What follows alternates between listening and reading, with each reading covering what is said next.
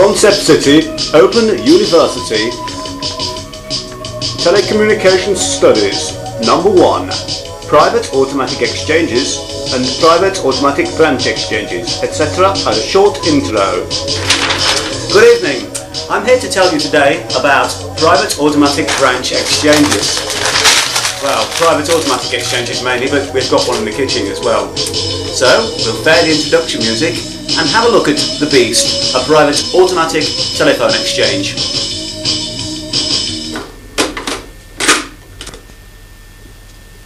You're actually looking at a Private Automatic Exchange, or a PAX as it's known.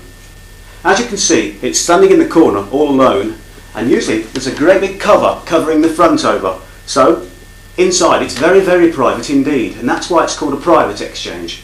Now, there's lots of complicated things in there. Look at that. Isn't that complicated? I bet you've never seen anything so complicated in all your life. And also, under those covers there, these covers here, okay, there's lots of complicated relay lines that come in and out, and oh, it's fantastic. There's some more up here as well. In fact, it's full of them. Brilliant. So let's have a look at the operation of the Private Automatic Telephone Exchange a little more closely. See these things you're looking at now, here? Well, they're part of it. They're called line finders. When I pick up a telephone, did you see that one stepping then? That one there, it whizzed round and then it found the line.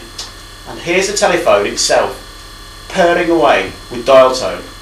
So, if I were to move the camera up a bit, oh, I can't move it up really very much. However, there we are. See that one with the light on it just there?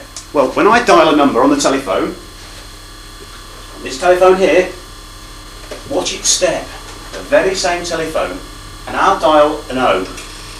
Ready? And the light went out, didn't it, boys and girls? Well, O's not a real number in the numbering range. However, it did demonstrate the unit selector stepping. Want to watch it again? Watch the line finder just there, and then the light will come on when it's found the line. Brilliant. And now dial a number. Let's dial 21. 2, then a 1. And actually, in here, if you've got powerful enough ears, you'll be able to hear ringtone. It's pretty crap actually on these PAXes, so I won't bother. There is a cassette available with all the ringtones on, priced £3.50. Make it 5 from this address. Let's put the phone down again, shall we? And I'll just show you around the PAX a little bit. We'll zoom in on the relays. They're fantastic, aren't they? There's lots of them, as you can see. All uniselectors, of course. And that's about it, really. This one came from Coventry Polytechnic. It's big, isn't it? Bob me. Right, well, let's go and look at another one now, shall we?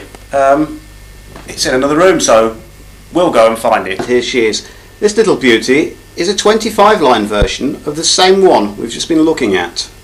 This is a GEC 25-line PAX. It's housed in a wooden case with a glass front so you can see all the insides of it. I think it's a really beautiful telephone exchange. I want to marry it. Our travels must take us outside, where there's a small room full of them. Well, 2 of them anyway. The telephone exchange room. Let's go in and see. What you're looking now are the actual line finders of an AT&E or an AT&E 50 line 2 motion selector exchange. What does it use to select, you're saying? Well, oh, by the way, they're the line relays. There's lots of them. 2 per subscriber, that's 100 there. Other relays. I'm afraid it's a little out of focus, I can't get far enough away. Tone transformer, a lot of uniselector. Yes, they're the line uniselectors, I said. Telephone 280, we can plug that into the front of a selector in a few seconds and show you it switching. However, here's the 2 motion selectors. The relays are underneath these cans. I'll take them off to show you, or take one of them off to show you anyway. We'll have that one. All the relays And there's the actual selector mechanism there. Beautiful, isn't it? What I'll do is I'll plug the telephone number to, and then I'll seize the selector. Watch this relay just here. Well, we're having difficulty focusing, I'm afraid. It's come out again. However, it's the top relay. It'll operate. There it goes. I'll release the selector and you'll see it take one step and release through the bank. Brilliant, isn't it? So to make a telephone call work, we seize dial tone and dial digit. The selector steps vertically and then rotary. Brilliant, eh? Unfortunately it's gone to a busy outlet. Let's release it. And there we are. Well, that's basically how it works. We won't go too technical in detail today, of course, because we're all new to this. So, what's at the bottom there? A quick look. Well, should be a transformer there, power eliminator, you know, battery eliminator thing. However, there's not, so I've stored lots of things in there. Cleaning equipment, spare selectors and so on. And there's also some diagrams. The exchange itself is connected to the outside world via this distribution case over here. I know it looks a bit of a mess. However, it works. The door itself is very well oiled. Keeps shutting. Never mind. There's a telephone on the wall which we can use to make calls through the exchanges. But I can't dial and hold the camera at the same time, unfortunately.